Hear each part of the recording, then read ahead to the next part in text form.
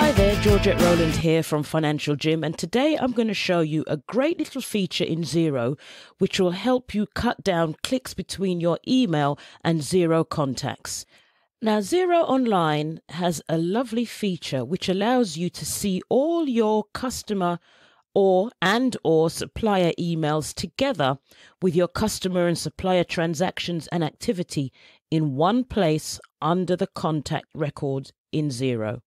So why would you bother? Why would you want to do this? Well, there are a number of really good reasons, but the three main ones that I think, number one, you just simplify your workflow. We spend so much time clicking in and out of things to find information. So we go into one program. So you may go into Xero to find your transactions and to see what bills have or haven't been paid. But maybe you're chasing a customer for payment or suppliers chasing you. So you can just go into your Xero contact and see what your last correspondence was in your emails with them. Secondly, because we're working online, and even though we're working online, it does slow down your computer and use up a lot of memory. So you can cut down on the number of tabs you have at any one time, assuming you don't want to send and receive emails. Because if you're looking at the contact email within the Xero tab, you can't actually send an email from there. So that's one downside, but obviously that's fine. But the other thing as well is if you're working in a team, particularly from a customer perspective, if you are handling a customer and one of your colleagues speaks to them or takes a call from them, they can go in Xero and see what the last correspondence and what the last activity was, and they can help them rather than them taking a message or waiting for you to be free, or vice versa. You can help one of your colleagues. So from a customer service point of view, it greatly improves things. So how do you do this? It's really, really simple.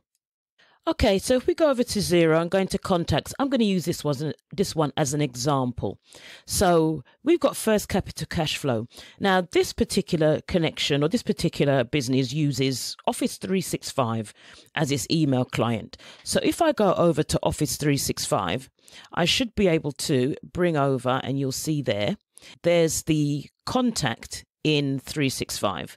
So this is the email that we should be using for them. So if I copy that email address, I go back over to Xero. So in Xero, I click Edit under the contact. And I'll just put in First Capital because I'm not going to put the real person's name, if there isn't a real person for this one, which is why I've chosen this contact.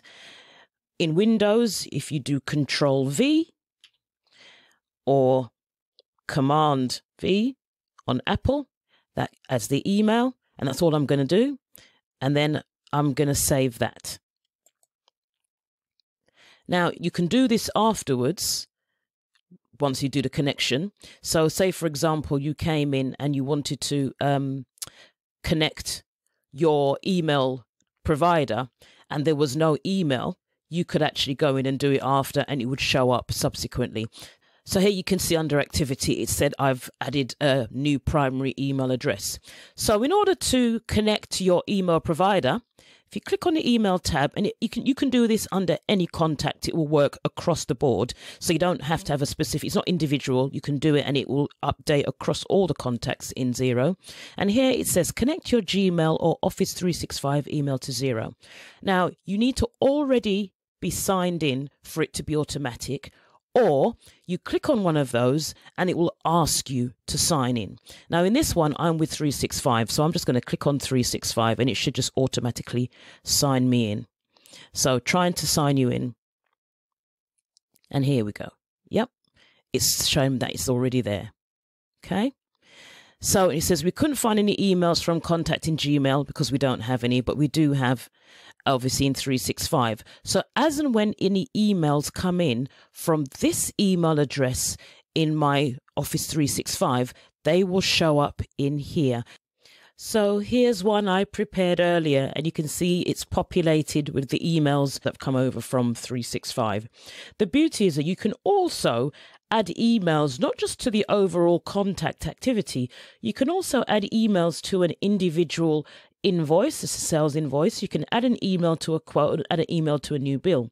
So if, for example, you click on here, it will take you into the bill screen. You can create the bill, and the details from this email will populate the history of that bill, and so forth with the others. And if at any time you decide you don't want to use this feature anymore, you can simply come over here and click disconnect, and the email link between Xero and your email provider will disappear, and you can put it back again.